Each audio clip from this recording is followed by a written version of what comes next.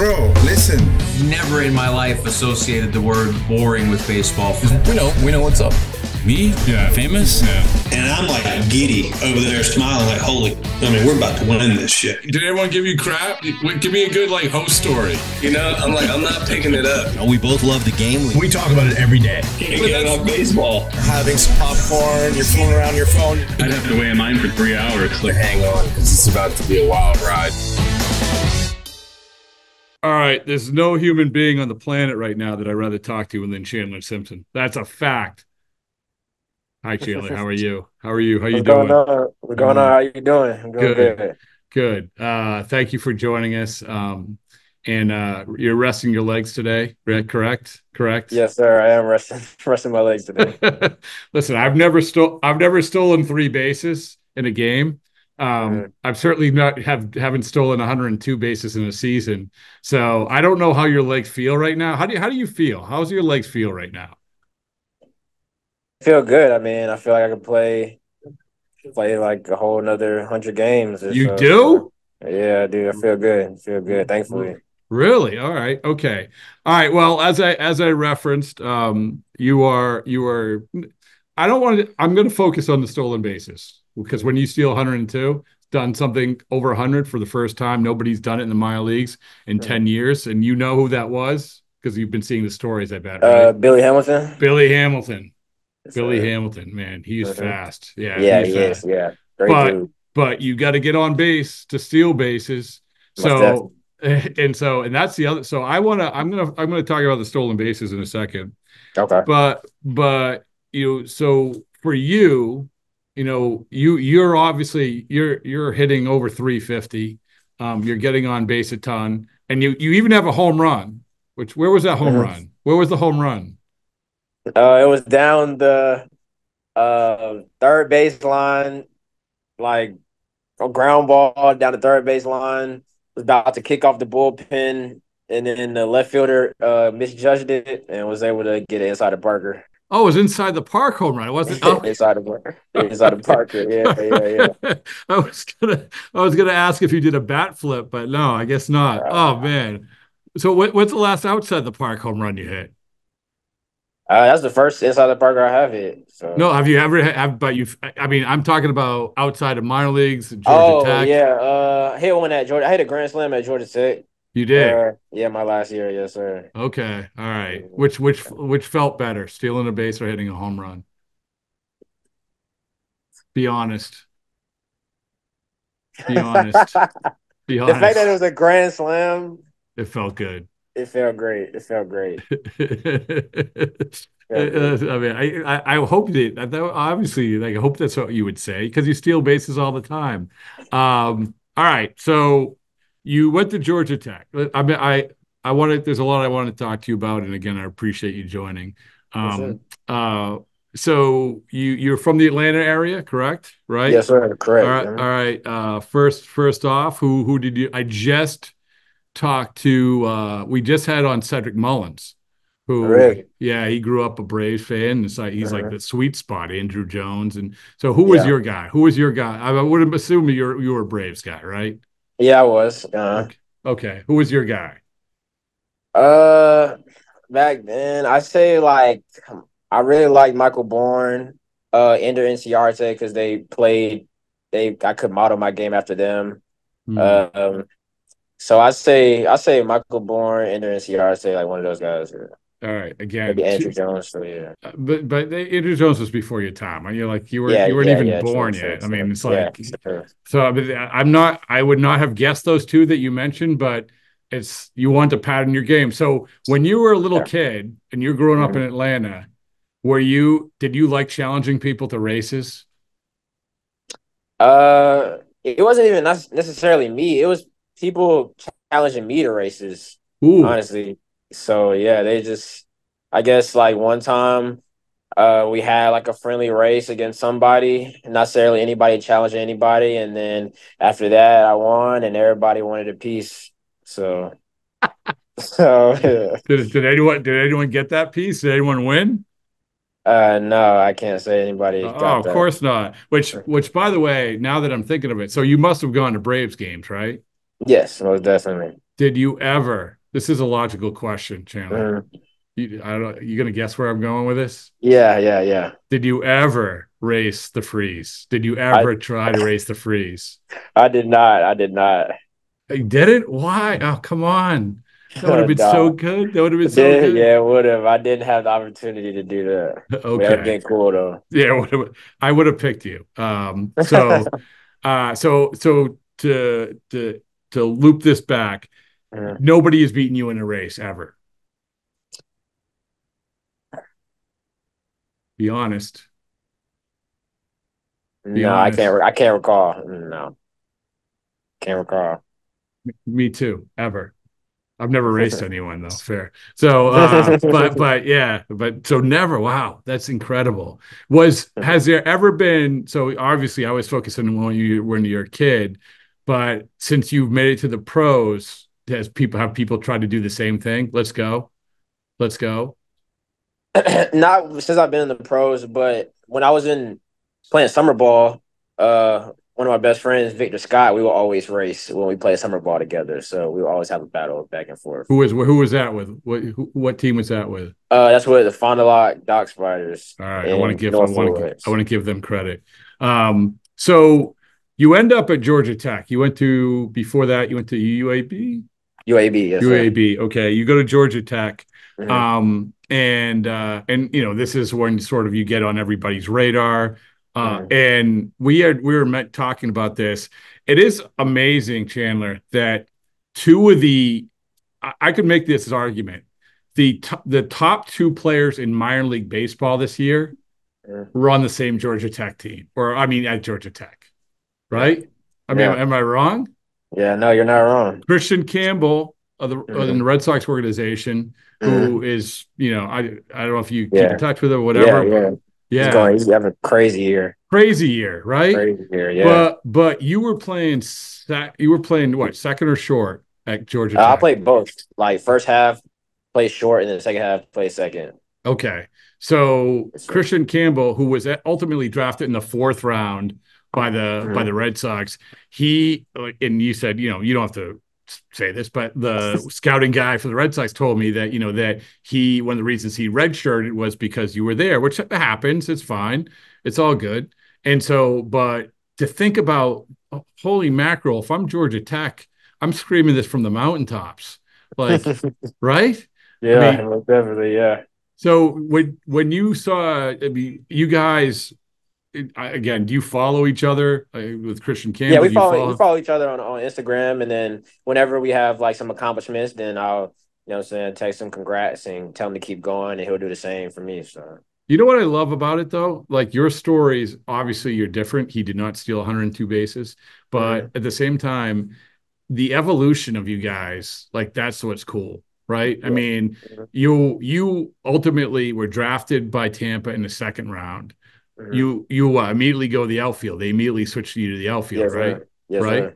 And so with Christian, like they're moving him all. He played what, second Mhm. in Yeah, at Georgia Tech, he but played he second, a little bit of outfield, a like little all bit, over. yeah. So now he's still moving all over the place, but Mhm. he was a guy who wasn't hitting the ball in the air that much, I think. Yeah. And I mean, what I'm saying is that I don't know if you've talked to him about Mhm. this, about sort of like, hey, wow, professional baseball is different when you got into it. If you Mhm. got, I mean, because it is your second round pick in Georgia Tech, and you're probably thinking, let's go, major leagues, a couple of weeks Yeah. away, right? But Yeah. Yeah. it's different, huh? Yeah, it's not that. It's you have to be patient. It's a grind. It's a long time. Necessarily not a long time because obviously some people like juggernauts like Paul Skeens or Holiday can make it in a year. But I mean, there's a patience factor in it, depending on the org you're in, depending on the big leagues, depending on the farm system, the players, whatever. But yeah, I mean, it's a grind. You got to grind your way through all the levels, so you got to perform. So. What was the biggest thing when you first started playing pro ball that you're like, I could get better at this? Uh, I say the outfield. I just got put out there.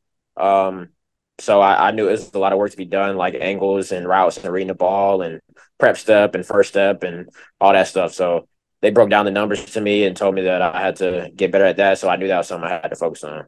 And when you so let's go to the stealing the bases because Uh, that's you're I don't know if you know this, you're really good at it. Congratulations. But appreciate you. yeah, you're welcome. I mean, I'm sure that nobody's ever said that to you.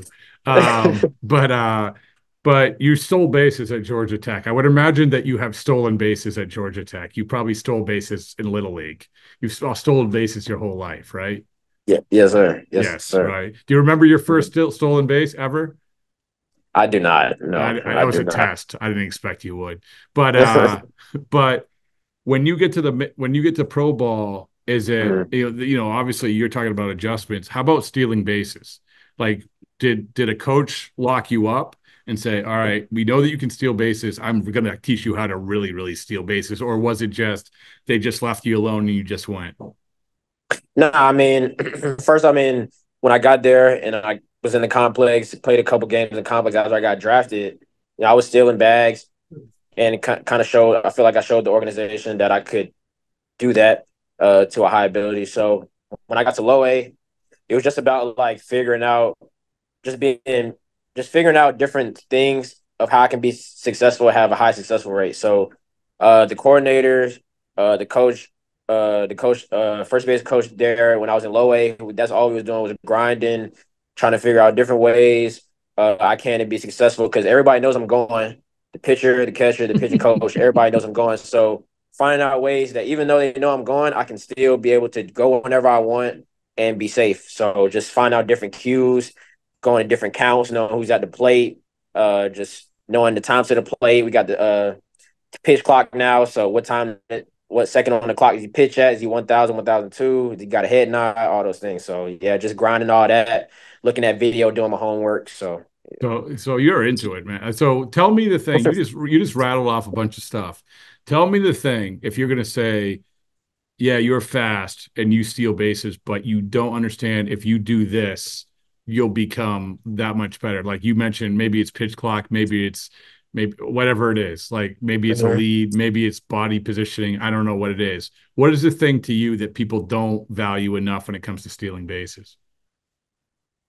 I honestly say it would be none of that. I honestly say it's the relentless part of it. Like, because I feel like a lot of people are um, just really like hesitant when it comes to it, and they're always thinking about the pick or going back, and they're never thinking about the 90 feet in front of them.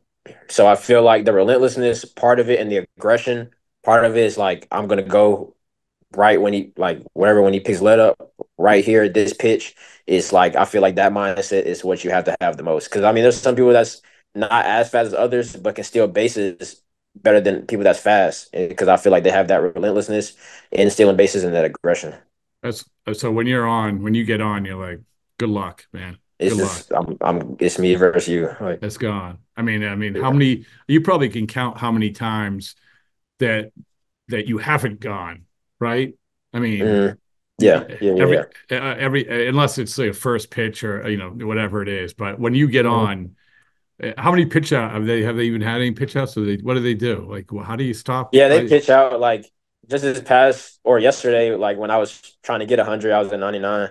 Um, I mean, everybody knew I was trying to get it. Other team knew I was trying to get it. So I feel like I mean, they were trying to stop it, I guess, because they don't want history made against them. But like when I got over there, got on when I let off, got a hit, got over there, pick off twice, boom, boom. So use ball, you only get three. So he picked off twice, threw fastball, pitch out, like he was intentionally walking somebody, like pitch out. So everybody I hear the oohs and ahs, like, yeah, they don't want you to get it. Is at the third. The other team in the dugout, they chirping. They're like, "You're not gonna get it." Okay, so they pitch out, boom, first pitch, and I'm like, because I had like a little epiphany the night before. I was like, I'm not gonna go on the first pitch. This when I get the 100, I'm gonna go on the second pitch, so I can, I don't know, element of surprise or whatever. Yeah, yeah. But second time, and I told that to the person that hit behind me. I'm like, I'm not gonna go on the first pitch. I'm gonna go on the second one. So boom, first pitch, they pitched out. Second pitch, boom, I'm off and running. So I mean, so you've already had the two pickoffs. You've already had a pitch out. You're like, Hmm. basically, they might have well just step off the field and say, "Here you go. Here's second base." Yeah, yeah, And I yeah. love the fact that they were chirping from the dugout. Yeah, yeah. I can get it. We got him. We got him. Okay. Yeah. Who so as you're talking, I'm like, oh my goodness, it's Ricky Henderson. It's Ricky Henderson. I mean, I don't you didn't get the second raise the bag above your head, did you? I did it. No, I did it. But after the game, they gave me the bag and did a little announcement, and I rose the bag Oh, they to the did? Oh, crowd. nice. Yeah, That's awesome. yeah, that Uh, was pretty cool. so did you along the lines of Ricky Henderson, do you watch like have you do you I mean, I would imagine like home Mhm. run hitters want to watch home run hitters, but do you watch I don't know who Yeah, you most watch definitely. and who do you watch? I mean, I watched Ricky Henderson. I saw like the documentary he had. I can't remember the name of it, but saw that documentary when he's in Oakland and all that. I watched D. Gordon, Billy Hamilton, Lou Brock, Vince Coleman, um, Billy Hamilton. What's the guy that stole Draw Dyson and Hmm. the dude that got like three World Series back to back to back. I forget his name. Vince Coleman? Not Vince No. Coleman. It's like recent. Like he went You haven't even Royals, mentioned Braves. Acuna. Have you? Did you mention Acuna? No, I didn't. Acuna too. Acuna's Yeah, yeah, I he mean, can do it I too. mean, come So on. He's like yeah, he's yeah, yeah. that's the guy. Ellie, Well, Ellie, yeah. oh, well, so that's the thing is that I don't know if you ever go on Baseball Savant or anything like that. Mhm. Obviously, I don't know, do they major leagues, we can see who's the fastest guy in baseball. I think Bobby Witt actually Jr. is right now. Yeah. So I don't know. Have you compared your times to the fastest guy in the major leagues? I haven't, but when I was Mhm. in high earlier this year, I had a play. There was a play where I was at first, and I had to run home. And they brought me in the office the next day. Was reading off numbers to me and said that it was the fastest time in the minors and major leaguers. And they kind of like said like, "Wow, you're the first fast player in baseball." And I was like, I mean, okay, like, That's it. You're but faster than Ellie. You're faster than Witt. You're faster than Corbin Carroll. but Th- yeah, that's what they say. Have So you ever have you ever been time? I know that you're being timed to first, and everything, but I always love asking about 40 times. You ever been timed in the 40? I have not been timed in the 40 now. Yeah, because you didn't play football. No, I did not. Yeah, don't No. worry about it. You found the right sport. But it's and speaking of, you mentioned D Gordon. It's funny because Christian Mhm. Campbell, that's his guy. Mhm. That's like so. Anyway, that's not either Yeah. here or there. But Christian he was just on our podcast too, so I just that was top of Okay, mind. cool. Yeah, yeah, Yeah. yeah. But we only have Georgia Tech guys. Tomorrow is Jason Veritek. No, I'm just kidding. Okay. I know. I don't know. It's like, did you face Skeens? Did you face Skeens? No, I didn't face Kings at all. No, I did not. Okay, I'm just checking. It's Nah. it's one of the things we have to check off. Did you face Skeens? Um, Okay. but so now you're sort of like you said, we're focused on stolen bases, but really, I mean, you're just an all around good player. You're Thank you. the hitting, the fielding, and all of that. I mean, to where you still get a little bit to go here, but Yeah. still, you're not that far off. And I ask this of guys like you all the time, like, can you feel it? And like, it's not bad to say, hey, I can feel that I'm close. Did you get a chance to play in any major league spring training games? I got to play in one last year, and I got to play in one this past year. So yeah. Okay, so you'll get to play in more, but but you're close. I mean, can you feel sort of, and you're getting a lot of attention now, and rightfully so. But can you feel that everything that sort of is coming together and that it's right around the corner? Yeah, I can definitely feel that everything's coming together. Um, I try to not really pay attention too much on the promotion stuff just because it can go every which way and stuff like that. But I mean, everybody's just telling me that it's close. So, and it's been a Oh, lifelong dude, dream. So, don't worry about it. It's okay. It's okay. Like that's you've earned that right. Like you've earned that right to be that mm, close. I mean, you were at the futures game, right? To be in uh, a like the to be at Globe Life Field, to be yeah, in a major league clubhouse, to hmm like this is all of this is it's yeah, close. I mean, yes, sir, yeah. And yes, so sir. so now you have this mark, you've had this season. What do you do? Where do you go? Do you go back to Atlanta? Do you say, hey, listen, I don't know how you trained before, if you go back to Georgia Tech? I don't know, like what do you do? Like what's the next step? Because because I'm going to tell you right now, Chandler, this is the last offseason where you're not going to be in the major leagues. So, I mean, you couldn't help like I'm telling you. And by the way, if you're in major league spring training, the per diem's a lot better. So, I've heard. oh yeah, yeah. No more I've like heard. what do you get for per diem? Double A? What is that? I don't even know. I just know it's higher than high. But Yeah, yeah. but so you don't. It's like we had Marcelo Meyer on. He said he stuffed all of it into an envelope, if to save for the end of the year. But Yeah, yeah, some guys immediately go 1 o'clock in the morning to Waffle House. But anyway, yeah. what I'm saying is that this you're close and like so the off season.